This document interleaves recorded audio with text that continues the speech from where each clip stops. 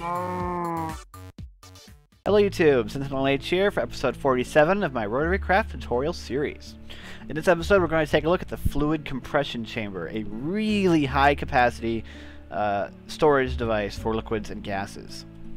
Okay, so how do we craft this thing? Well, it's actually very cheap to craft. It's only 5 base panels, a reservoir, an impeller, and 2 steel ingots.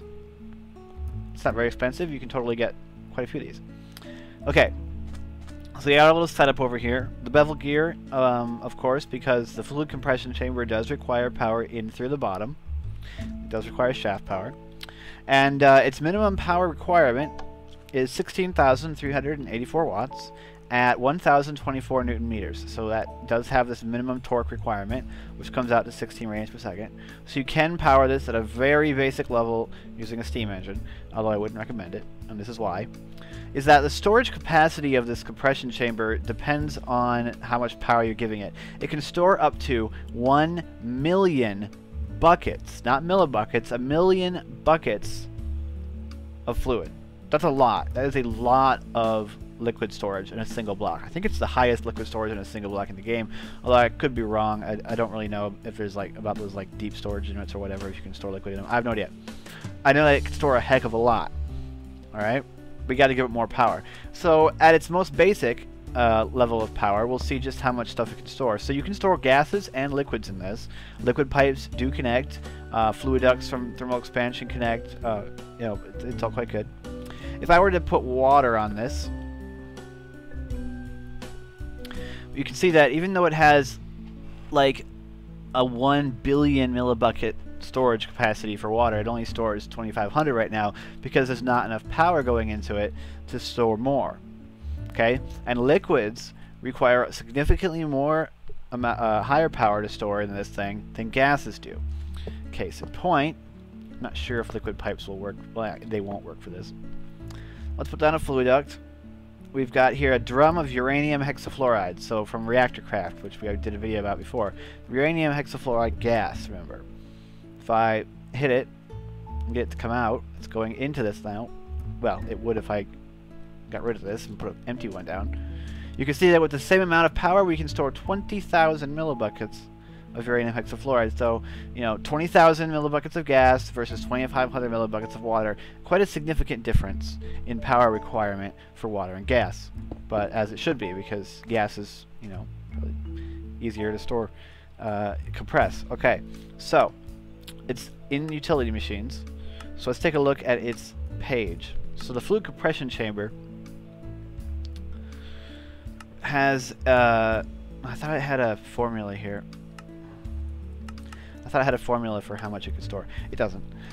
So just give it more power. Let's see. Oh, and by the way, this thing can store pretty much any liquids that you could ever think of. A couple of things. Lubricant hoses and fuel lines will not connect to it. But that does not mean you can't store lubricant or fuel in this thing. And I don't know if this is intentional or a bug that it doesn't connect, because it does store these fluids. I wonder if it's just a graphical glitch. I haven't actually tried. No, it's not connecting. But it does store these liquids. If I were to use a fluid duct with this reservoir of ethanol, you can see that it does indeed store the ethanol. So there are, you know, just pretty much, if you can connect it to the compression chamber, you can store it pretty much. I mean, I've got here a drum of meat, a drum of liquid meat, and we can store liquid meat in our compression chamber. So you can store like pretty much anything in this thing. All right.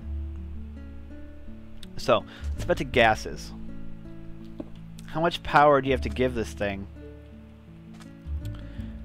to store, you know, how much? So let's just go through here and we'll go through this. Currently, we're giving it the power of a steam engine. Let's go ahead and give it the power of a gas engine and we'll see what happens. But we do need to have it at 1024 Newton meters of torque, so we'll just boost it up. We'll just, I don't know. Let's see if we can do this, actually. Let's see if we can go 1 radian and 65,536 of torque.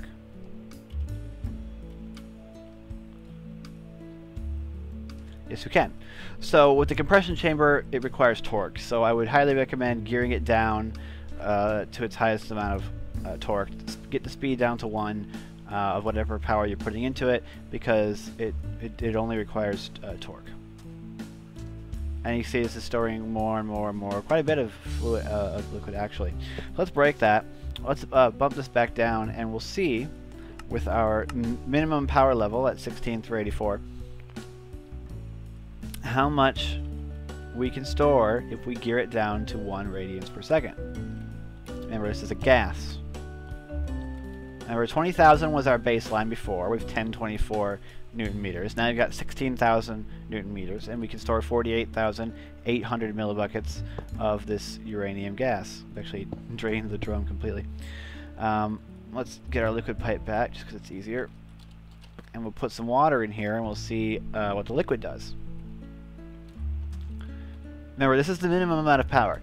This is 16,384 watts. This is the same power we gave it the first time around when it only stored 2,500 millibuckets.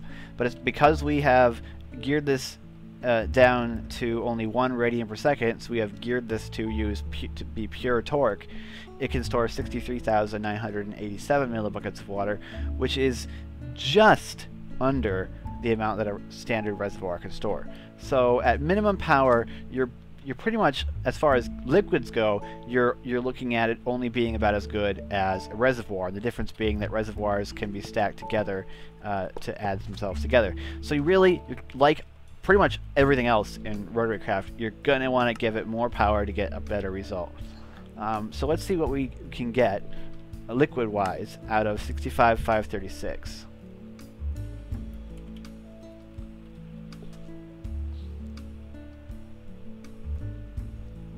Oh, we need more water. Like, why isn't this working? More water. Actually, let me just whack it with a magic wand. This is live testing. So, 65,536. This is the entire output of a gas engine geared to pure torque. And we can see that it is storing quite a lot. There we go. 2.5 million millibuckets of water. Quite nice. What happens if we give it the output of a hydrokinetic engine? 524, 288. 524, 288. That's a lot. This is the entire output of a hydrokinetic engine geared to torque, which, that's a lot of torque. We're just going to see how much water we can store. Who knows? Maybe it'll fill up. I don't know how much power this thing requires for maximum storage. But we'll see. Climbing, climbing, climbing, climbing. So they're storing quite a lot. But, yeah, we're only at 8 million right now, millibuckets. 9 million millibuckets. So, got a long way to go to get to 1 billion. But yeah, this thing, you can see, this thing stores a lot, an awful lot. It's at 10 million right now. I'm not really sure. I don't know how big you have to build it, but I do know that those like RotaryCraft multi-block tanks, I think you got to make them kind of big or make them out of steel in order to store, you know, like 10 million millibuckets of a liquid. It'd have to be quite large. This thing does it in a single block. It's quite nice. Obviously, you've got to give it a lot of power to get this much storage, but, you know, if you're in a position where you need to store this amount of something, you probably have the ability to generate that kind of power.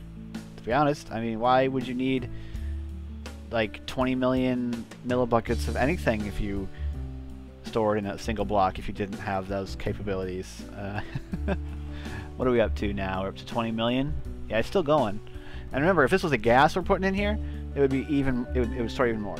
So, yeah, I don't have a number for you as to what amount of power you have to give it to get the maximum storage. Just figure it out. Put it in a creative world. Keep adding power.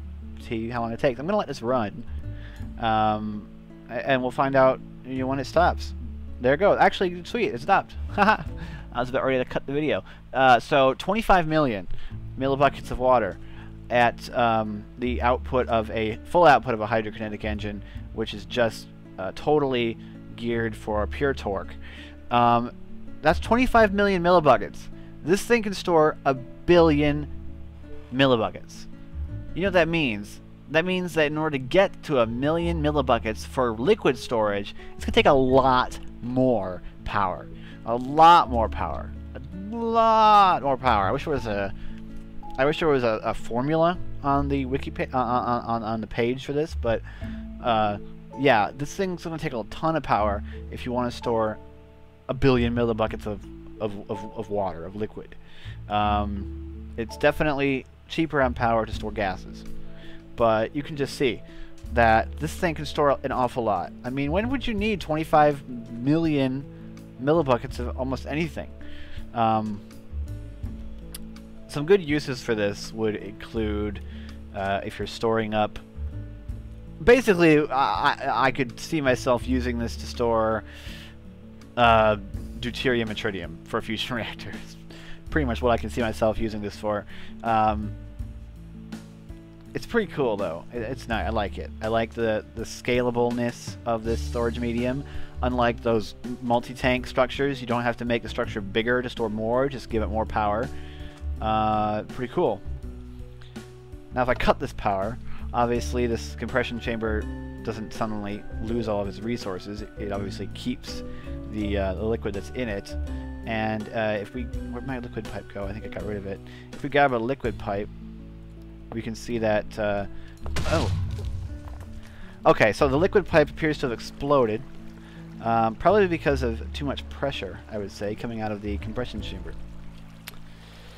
Oh goodness, and it spawned water everywhere. Well, that's a... just use that to block it off.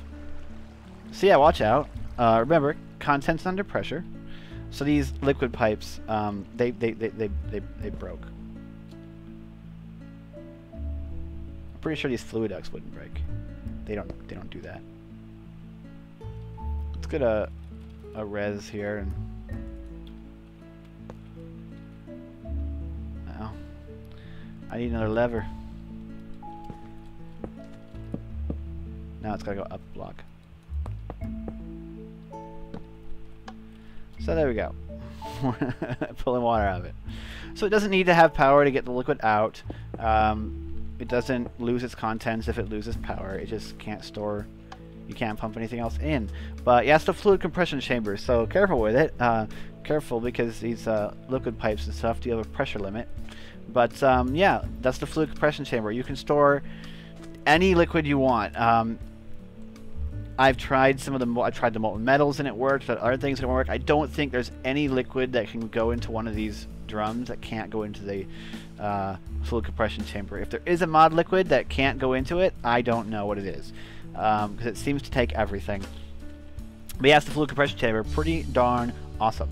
So anyway, I hope you've enjoyed the episode. Stay tuned for future episodes. There is a big build video coming up, so look forward to that. I'm SentinalhMC, and I'm signing out.